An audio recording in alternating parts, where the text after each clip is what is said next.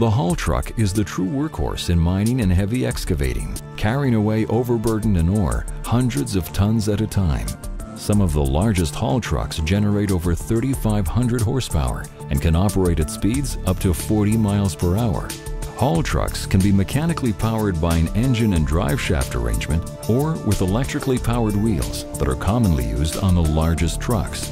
In the mechanical wheel-style trucks, Timken bearings can be found in the final and primary drives, gearing and differentials, auxiliary drives, and wheels.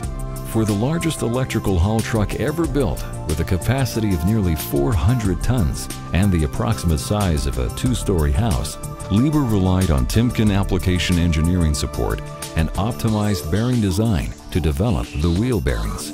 It's a tough haul in and out of the mine, but the Timken tapered roller bearing is uniquely suited to withstand the very high loads and enormous cornering forces experienced by the wheel bearings as they snake their way around the pit.